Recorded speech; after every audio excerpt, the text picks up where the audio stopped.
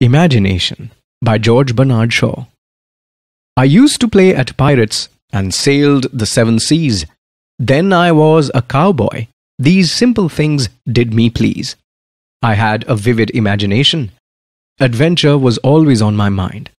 I discovered the joys of reading and escaped the daily grind. Once I lived with the Eskimos in the land of ice and snow, went hunting and a-fishing. My fantasy was all aglow. I read a book of Jules Verne and went off to the moon. It was just to take a look, then it was time to return. I spent time in the forests of Africa with Dr. Livingstone as my guide. Then off again to America. With Huckleberry Finn I did hide.